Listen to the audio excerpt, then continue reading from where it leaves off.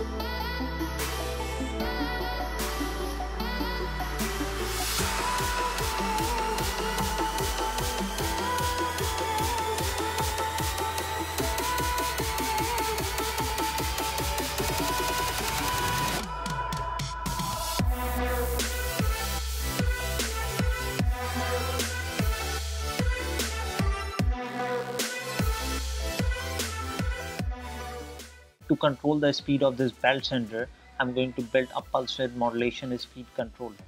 The working is rather simple as the whole circuit is based around a 555 timer IC, which will eventually switch an N-channel MOSFET. Now by varying the duty cycle of the timer IC using a potentiometer, the speed of the motor can easily be controlled. I'll link the schematic, Gerber files and the part list for this whole speed controller in the description below, so be sure you check them out. Now to build this speed controller, I've ordered my PCBs from jlcpcb.com. The Gerber files for the PCBs are uploaded, and after going through a bunch of options just given below, I've checked out. JLC PCB is one of the largest PCB manufacturers and are the sponsors of this video, so be sure you check their website out. I've got the PCBs within just a week and the quality is premium. After that, it's just a matter of placing all the components as marked on the PCB and get them soldered.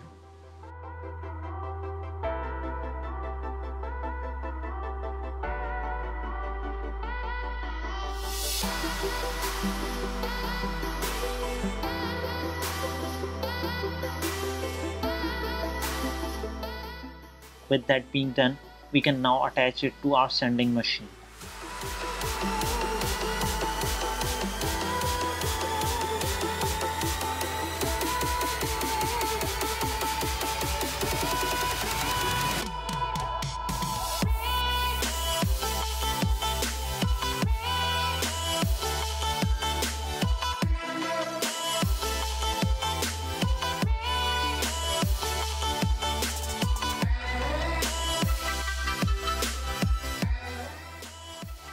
So guys, I hope you like this video, and if so, then don't forget to give it a big thumbs up. Moreover, be sure to subscribe to our channel by clicking on the link just given over here, as we are going to bring some outstanding projects such as this RC drone in our upcoming video. So till then, take care. We'll see you soon.